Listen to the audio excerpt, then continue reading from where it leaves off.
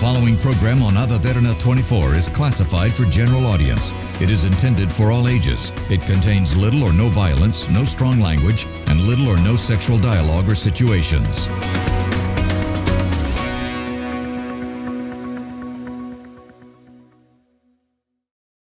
We would like to remind our viewers that the views expressed in this program by our participating guests are solely viewpoints of them who take part, and does not reflect the views and beliefs of the Derana Media Network.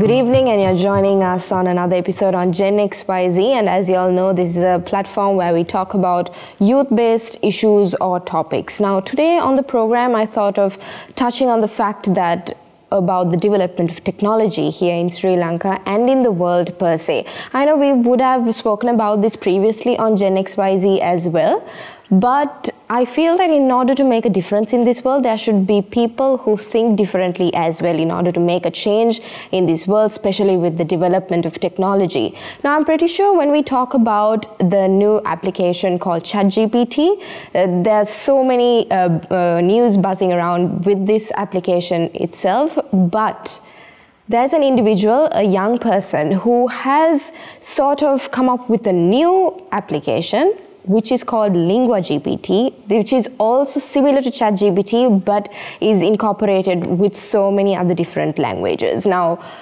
we are going to meet this person and he's going to explain to us what this application is all about and what we can do as individuals in order to use this and how we can make this useful as well. So with that introduction, I would like to introduce you to Sisilal De Silva, who is the innovator of this product. Sisilal, thank you for taking the time to join me on the show today. No worries, thank you very much. Now tell me, Sisilal, now ChatGPT is also there.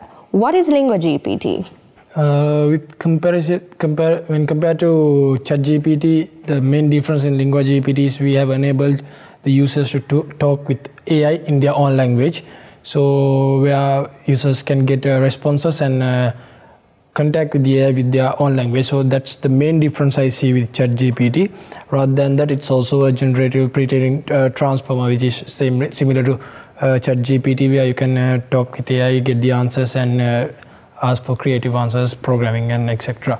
Okay, Sisilal, so why did you want to come up with this idea, and how did this click you that, okay, you need another application with all different types of languages? So I think from last year, 2022, maybe around November, October, we at the University of Liverpool were using ChatGPT, very much like all of them. It was a hype at the time. We were like trying to we got help of it. We had fun of it. So, and I also like to speak with my friends, innovative ideas when I'm free. So when I was speaking with one of our current team members, Kanchana Ekanayaga, he was like, what if people could talk with ChatGPT in Sinhalese?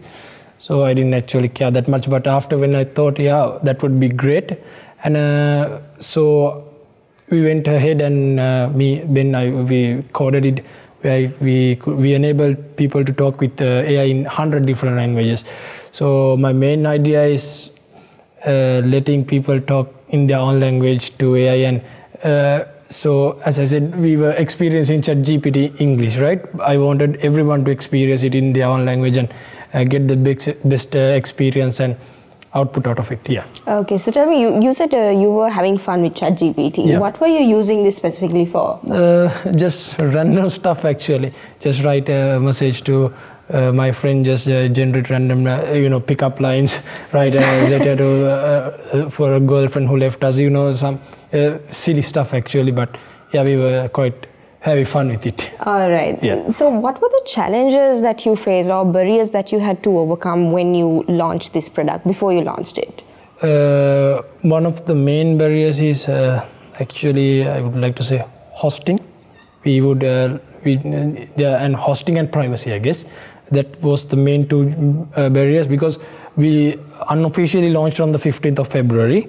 Within less than 24 hours, we got around 30,000 site requests, which we didn't imagine. We only expected around 10,000, and all our setups were made to handle 10,000. But that was the first challenge, to cater the requests and cater the needs. So yeah, from there onwards, we've been daily updating and trying to make it best and give the best user interface and interaction possible. Okay, how was it? How were you able to gather the team that is required for this? And give a small background about yourself, what you studied and what knowledge that you needed to have in order to make this a reality. Yes, so I study at the University of Liverpool. I'm a third-year computer science student. I'm hoping to finish my degree this year. I'm on the verge of doing it. And Benjamin Luke Weston, he's one of my friends from the university. We have also worked on some projects in the past as well, so I know him well. He's my good colleague. So when we were working together, when I started coding, I made the workflows and I knew what I needed to do and how to do this, and I got together with Ben to make the process efficient actually, because we needed to put this out as soon as possible during the hype. That's the main goal of getting together with a team actually. Okay. What do you think people are using LinguaGPT for at the moment? What are the uses of it? For us personally as a team, we can't see what the users ask for us. We can't intercept the user request because, as I said, we value your privacy, value the user's privacy. But according to the feedback I get from the people who use it, who send it via message or let us know in public forums, Twitter, from that we see most of the people use this for education actually. To open the doors to the world's knowledge, to get programming knowledge, mathematics knowledge, and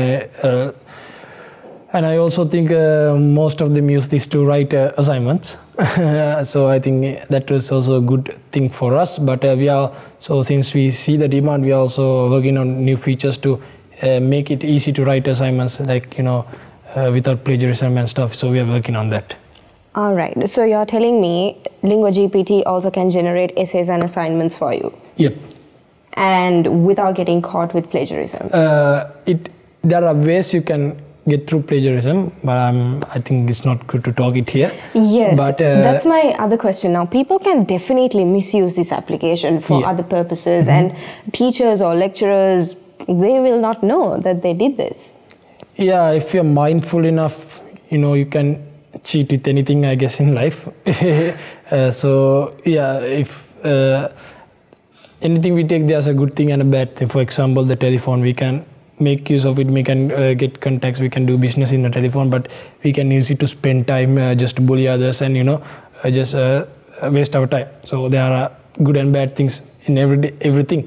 So I think in LinguaGPT, ChatGPT, AI including that, you can have good things and bad things, but I urge that people use it for good things, but there are limitations when it comes to bad things. So I think it's quite good at identifying what's good and bad, but it's not perfect in my thoughts.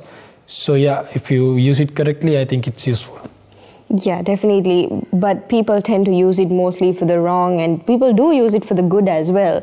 Is there any way that the company or, authorities could monitor this by any chance? Yeah, actually, people use this to make money. And I mean, in good ways. Freelancers, content creators can use AI to make money. But, as you said, people misuse this as well. I think since the technology is quite new, there will be laws in the future regarding this technology to get around this. For even now, there are plagiarism checkers which detects if certain text is written by AI. So I think it's evolving, and I think there will be ways you can, the authorities can get through to find whether it was done by AI or not. But I think these two will actually climb up in a parallel line, I guess, like the evolution of AI and the evolution of laws. I think the evolution of laws is a little bit behind, but I think it will come up to the speed and it will catch up with the development of technology. Okay, so when it comes to the output of the product, does it give it to you in text language, or when you take mathematics, you need graphs, you need sequences, you need equations? So does LinguaGPT align with those type of outputs as well? Yes, so basically what we do, so first of all, I like to, when talking about LinguaGPT, I always say this is not an innovation. this is a creation actually, because we are powered by OpenAI. The thing is, if someone thinks that we just take a response and translate it and just give it the user, and it's such a simple thing to do, I think they're standing on the wrong place and talking.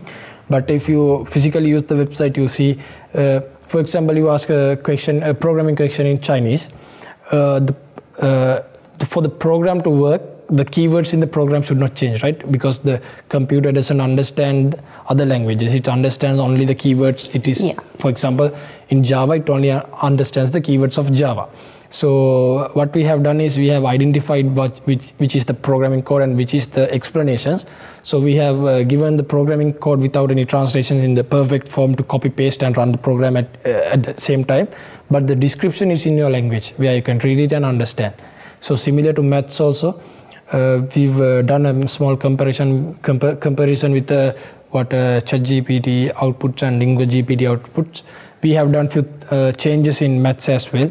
If you compare the two systems and ask it to generate equations, you can see the difference, because our system, we don't output math equations in text-based characters, but we use something else, a math-related workflow, because to get the formulas and the symbols perfect and let the users get the maximum benefit, and I would like to say to be accurate with the answer we provide to the user.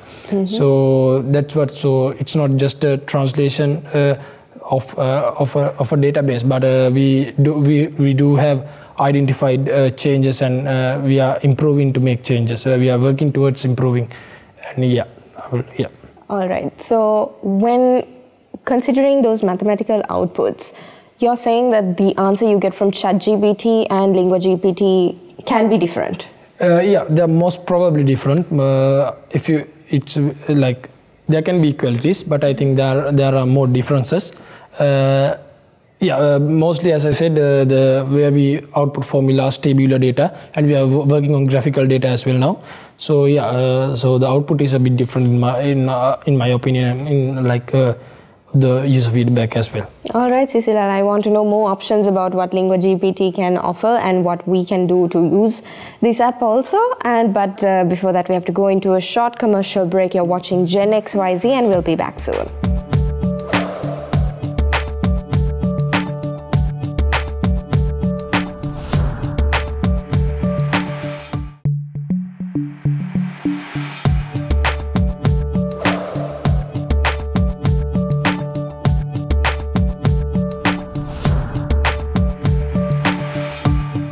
Welcome back to Gen XYZ, and we were in discussion with Sisilal De Silva, the founder and the creator of LinguaGPT. And in the first segment, we just left off by talking about the outputs that LinguaGPT can give. So Sisilal, when you launched this product, what were the type of responses that you received, and from where do you have the most number of users? When talking about user requests, currently we get the most number of requests is from Sri Lanka, which I'm happy about because I'm a Sri Lankan. The next is the United States. Then it comes to UAE, Singapore, China, Italy, and the list continues. We see requests from most of the part of the world, except for the African community, the part of the Africa and a part of South America. Rather than that, I think most of the other countries use, even countries like China, Japan. So we are happy about it to see people all over the world using a product that was created by 2 university students. So we are genuinely happy about it. Yeah, definitely. Yeah. Something that you mentioned was right after our locals use this product, it's the United States that has the most number of users. Yeah. Why do you think that's the case? Because now ChatGPT is also available, but they prefer using LinguaGPT. Why do you think that's the case?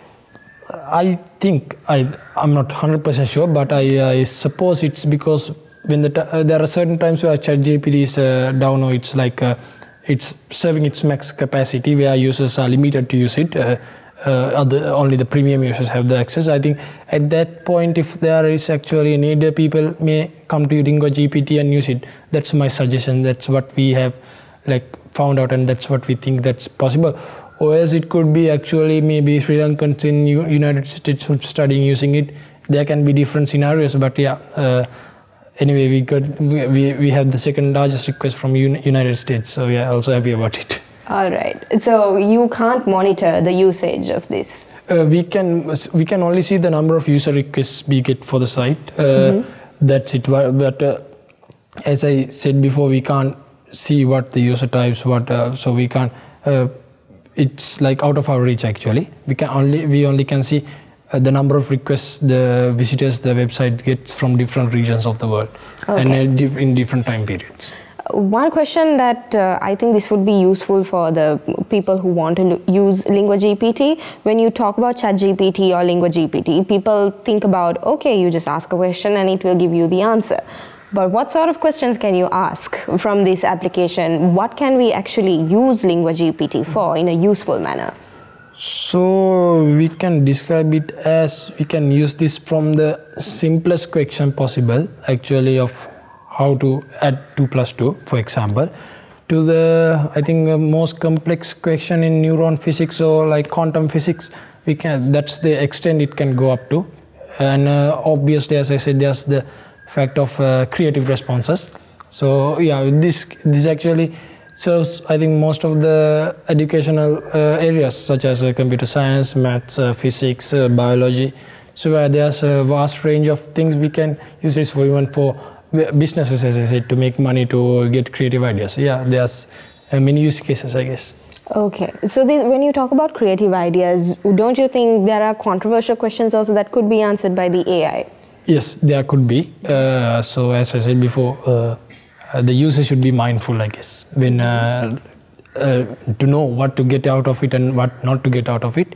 But yeah, there are limitations from what they say controversially, but I think there will be work in order to minimize the controversial aspects of AI and related subject areas. But you're correct, there are vulnerabilities in the systems, yeah.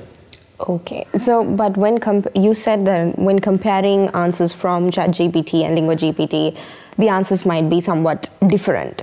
So how far are these answers reliable? Can we trust these answers that the AI is generating for us 100%? Yeah, I think yes. So most of the questions, obviously, if you get an answer, you can double check it with a book or Google, right? So yeah, I think the one of the reasons such number of users to use ChatGPT and LinguaGPT, the AI tools basically, is because of the trustworthiness of the information, I guess, because they have experience and they have used it and found out that there's actually a truth of the information, there's accuracy. Otherwise, the computer program given by the system by the AI will not run as soon as you copy paste, right? It should be accurate. So I think there's a huge accuracy in the outputs, but there can be flaws. I don't say it's not 100% accurate, but there can be. But I think it's more accurate than we think. So for another example, if you're writing a research paper and you're not actually sure about what we get, we can ask the systems to give us references, physical references for journal papers. So from that you can, I think, validate your answer. Yeah. For example, now if we take the healthcare or medical sector, do you think doctors can get advice from an AI regarding surgeries or whatever consultations that they have to provide patients with? I don't advise. But I think there's a possibility, but I'm not 100% sure whether it's 100% accurate because I don't know anything about medical stuff. But I think there's accuracy because as for what I have read, it has the ChatGPT and the relevant AI has the ability to answer questions to an extent where giving remedies for small illnesses. But I don't think it's not. I don't think it's fine to trust what it says at a glance without actually reaching a professional. Right. Because there are good things and bad things, so you need to be mindful as always. Okay, and also now you said it's not 100% correct. So when it comes to exams also, there have been news everywhere, people are writing law papers using ChatGPT. So how far can we trust our human mindsets in the future? Do you see a possible drawback in the future, in the long run? I think there will be a huge drawback. I think there people will tend to use these systems more without actually doing their work 100%. If they used to give 19 hours of work per day or for a piece of assignment, I think they'll reduce it to 9 hours. That's what I see the use of AI actually comes in at. Okay. Now about the accuracy of the output, you said that it's not 100% correct, but how far do you all update LinguaGPT? Does someone always have to be in touch with the system? We are actually thinking of ways to improve, for example, the math rendering part I said before is an improvement of LinguaGPT.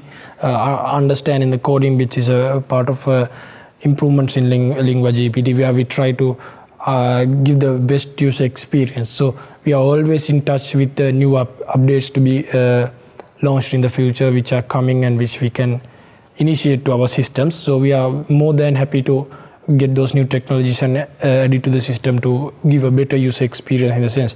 So for example, we've trained the system manually a little bit just to test. So the best example of manual training is we have trained the system to say what LinguaGPT is. So if someone asks what LinguaGPT is, we have trained it what to say. So likewise, we have trained a few textbook contexts as well, just as a test to see if actually there's a possibility of training all the things in books to this. So I think we've successfully done it, but it's a costly operation, I guess, because it maybe affect the efficiency of the system. But we are thinking of ways where we can improve it more and get those knowledge in books or human minds to the system. I think those are the ways we are improving, but there's no such thing that one person is always in front of the computer updating and stuff, but we are doing improvements. We are doing actually daily improvements. So we are university students, we have verb, but besides we every day have a certain period of time fixed just for LinguaGPT towards the improvement of that. Yes. Okay, so when you launched LinguaGPT or the development of ChatGPT, which was last year November, what were the responses from other nations or from Sri Lanka with regard to accepting this type of AI? I think ChatGPT brought many controversies to the technological field, but we launched LinguaGPT actually in 7 weeks after the launch of ChatGPT 3.5, I guess. So we've actually received many positive feedbacks. We also have received many negative feedbacks of people telling this is an easy thing to do. So I think for certain people it's easy to do. I agree, because they can be talented than us. I should accept that fact, but I'm a little bit contented, and because this is the only product out there running from now we are running for around 8 weeks with growing user requests. I'm a bit happy about that. Always like the simplest example I can give is people can say swimming is easy, right? You just need to flap your hands and feet, you can swim anywhere. Then if that's the case, people will never drown, right? So I think it's easier to say this is the thing. You can just put a piece of code and say this is the workflow, use this, but you never know when you have to deviate from there. And I think the hardest part is not actually writing the code or telling this is easy, but I think it's maintaining the consistency, doing upgrades, and having a product where actually not the negative people try to put it down, but where people actually use it. So I'm always thinking about the people who are actually using it, who like it, who are getting a benefit of it. So I think even though there's the negative parts, the negative comments coming, I think there are actually people who like this and use it. So our goal, the goal of the team is to give those users, even the one user who actually uses this for his day-to-day tasks and to efficientize his life, and to give him the best. So that's our goal. Talking about goals, what was your objective or the final vision that you have when you wanted to come up with LinguaGPT? One of the main goals I had is the fact for people to talk in their own mother language. I'm a Sri Lankan. I value my nationality much. I love my language. Even though we have this interview in English, I prefer if it was in Sinhalese. That's how I love my language, because my language is a nice language. So, as you know, if we say or ask something and we get the response from our language, we understand it the most, right? I don't know a scenario where the second language you learn is going to be the language you understand the most.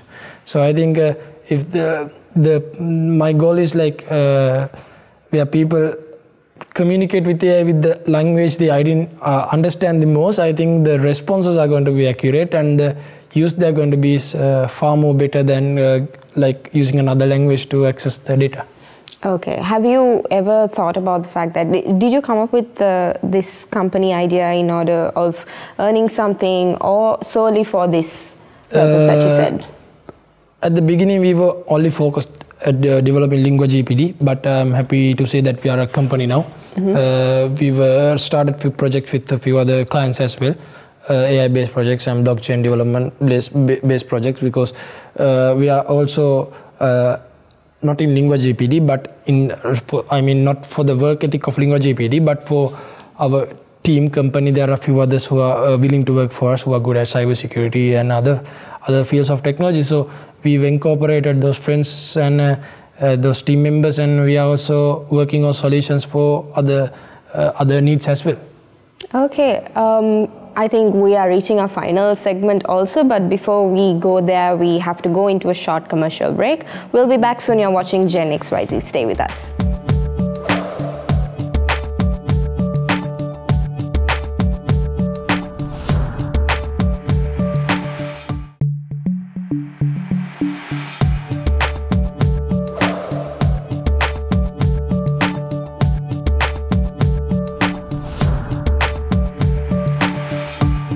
Welcome back to Gen XYZ, and this is our last segment of this episode, and we were in discussion with Sisilal, who is the creator of LinguaGPT. Now Sisilal, to continue with our discussion, where do you think the world is moving forward at the moment? At what pace? And do you think that we are moving at a dangerous amount of pace? Because technology is improving day by day, and we are using AI basically in almost everything. So what are your thoughts on that?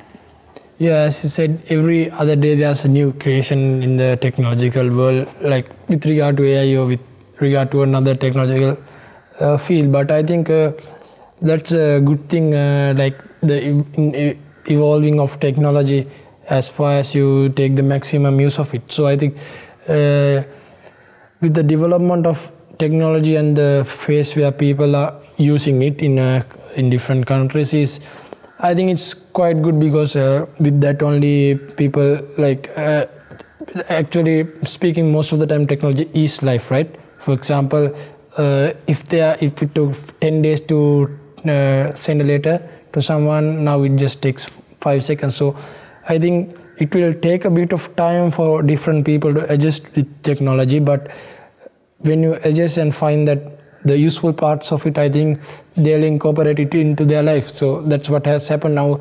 There's like every other person in the world uses a mobile phone. So I think with the evolving of technology and with the pace where humans are moving, they also move, like most of the people have a fast life. So I think technology definitely helps, and the new innovations that come day to day has at least a single purpose. Otherwise they would not be like the teams would not put their effort on creating a product. But the technological products and the theories, I guess, have a reason behind, like maybe to help humans or maybe to efficientize stuff. Do you think there would be any potential drawbacks in the future because of the development of technology at this pace? One of the main things I think and I saw is humans becoming rather bored to do stuff, because most of the things that used manpower, that used thinking power, is now like caged to a device which uses ones and zeros, which communicates with electronic pulses. So I think there can be drawbacks, as like we can call them drawbacks, but I don't think they're actually drawbacks. But as we drawbacks, as in, would there be a threat to humankind? I don't. Maybe there could be. Always, I think there's a maybe, but we can't guarantee. If you, as I say, even if you think the mobile phone is a threat, right?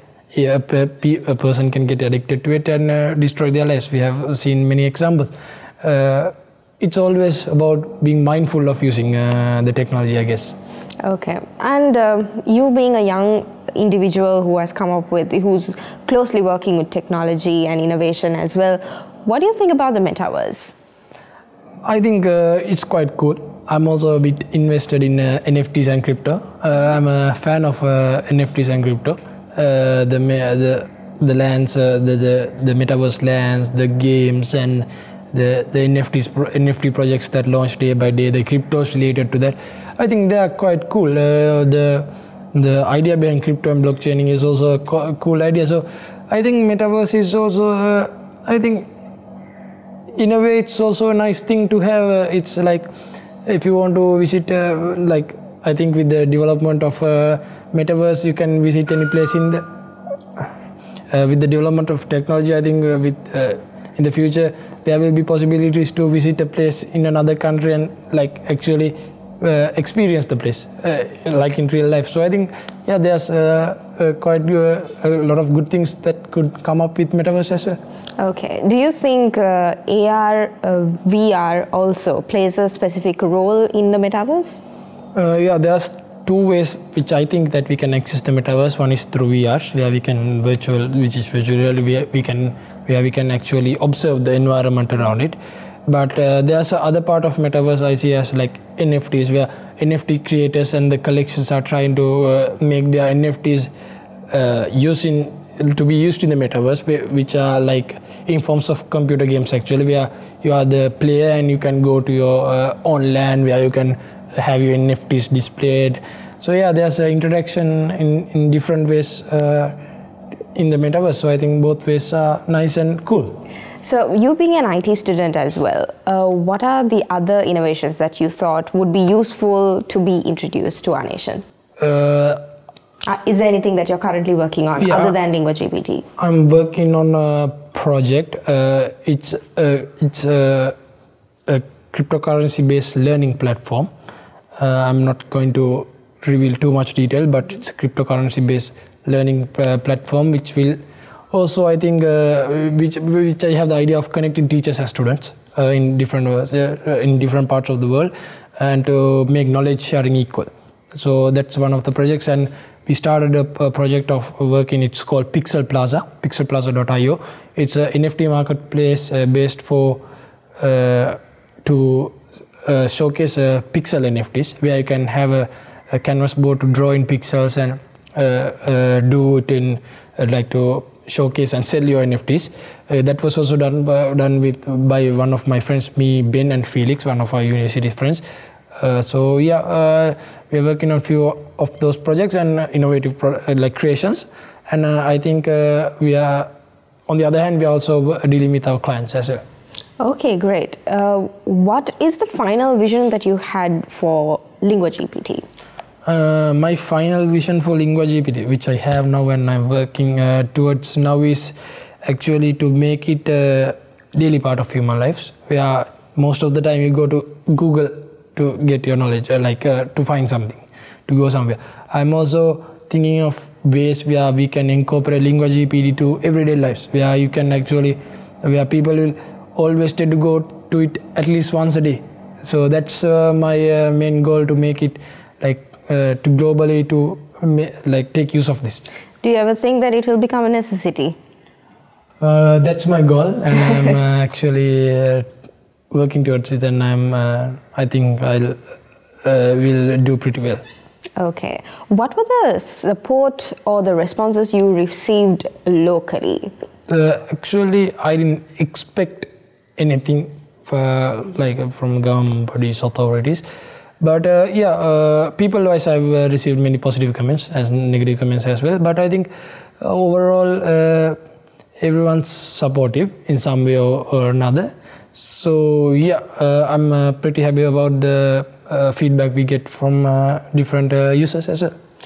As a personal point of view, what do you think that young individuals just like yourself, the young people out there who wants to create something new, think differently, needs to come up with in order to help the development of Sri Lanka at the moment? Because Sri Lanka is also not stable. We are also still a developing country, and we are facing some turmoils at the moment, politically, economically. So what do you think young individuals like you can do in order to help our nation? Yeah, I don't think like my creation will totally turn over Sri Lanka, turn over the world, change the world. Even though if I didn't create this, the world would have changed by now. So there's a gap between that. But I think there's the possibility, because as I see in like news, as I see in the YouTube and social media, there are pretty, I think, good individuals who are capable of doing new things to the country. And obviously there's the possibility. I think via new thoughts comes new ideas, via new ideas comes the development. So I think the youth can obviously be a huge part and play a huge role in the process of taking a country and the world forward, rather than just sitting and maybe wasting time like hours. I think there's inventors, people who are actually working towards making something great. Even the smallest idea for example, to turn a light bulb by your touch of a button from your phone. I think there's something creative in everyone's idea. How can you describe the ability or the capacity of human minds for change? Now, especially in Sri Lanka, I'm pretty sure like a lot of people are not adapting to change because they are sticking towards their comfort zone. So when technology is introduced in this type of way, and people need to be thinking differently as well. So what do you think about the mindsets here in Sri Lanka about change? I would not like to comment about mindsets of people because it's their individual thoughts. But I would like personally, I'll tell what I think, not about the mindset of other people, but the way I think. I think change is a good thing. Change can also be a bad thing. We should always think before doing the change. But if the world is moving at 60 kilometers per hour, and if we are stuck in if we are moving at 15 kilometers per hour, there's a big difference, right? But I think if we can keep up with the speed, keep up with the changes, and adapt to new technologies, I think that would definitely benefit as individuals. All right. So before we end our program, what can you tell the users of LinguaGPT or ChatGPT in ways that they can use this application for the betterment of humankind or the development of our nation? Yeah. So the main thing is where we can use LinguaGPT is where we can get the knowledge. That's where I see the main point is because this opens a door to the world where people with different language capabilities, different literary levels, to actually access the system and get information. And either in a slow phase or a fast phase, there's the ability for everyone to learn. So I think the factor of everyone learning new things, dealing with the new technologies, getting the latest news, trying out new things, I think that would specifically help to move forward with as a country. All right. Thank you then, Sisilal. We've reached the end of our program as well. And thank you again for sharing your ideas, and congratulations on this innovation as well, this creation, as you mentioned. And I wish you all the very best as well. Thank you, Rash. And I hope that, young individuals out there just like you who have creative ideas to bring it out to the world in order to, help the development of our nation as well. Again, thank you so much for sharing your ideas. And that was our episode on Gen XYZ. We'll be back again next week with another topic or issue based on the youth. Just in case you can watch us on air, you can always rewatch by catching us on our YouTube channel, youtube.com/Derana English. I'm Suzanne Shanali. Stay safe and have a good night.